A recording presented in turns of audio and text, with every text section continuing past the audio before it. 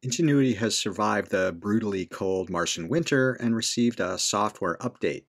Its latest flight has begun to test the new capabilities with a flight over hazardous terrain that's also starkly beautiful.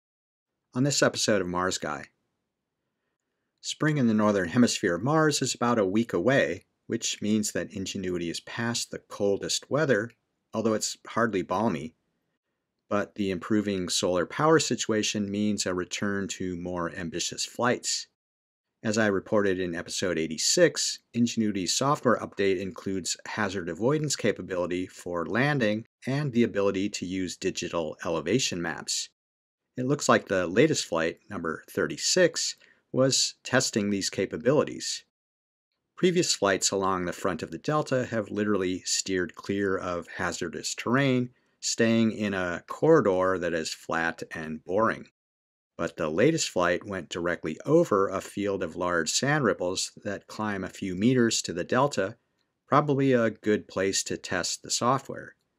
Here's how it looked with Ingenuity's fisheye navcam. Ingenuity lifted off and flew up to 10 meters altitude, where dust started swirling around the camera lens, followed by the jerky move as it translated to horizontal flight. Next, some small sand ripples came into view.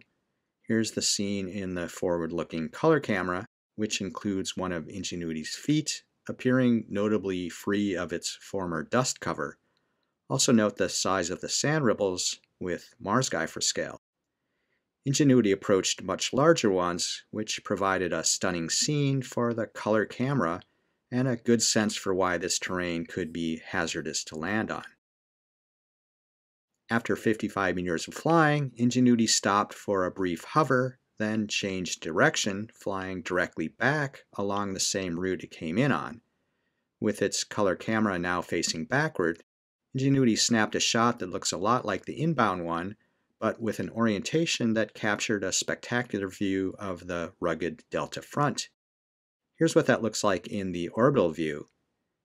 It includes the cliffs above the Bacon Strip feature and boulders shed from layered delta deposits that tower over Mars Guy. The site where Perseverance sampled the Bacon Strip is off in the distance.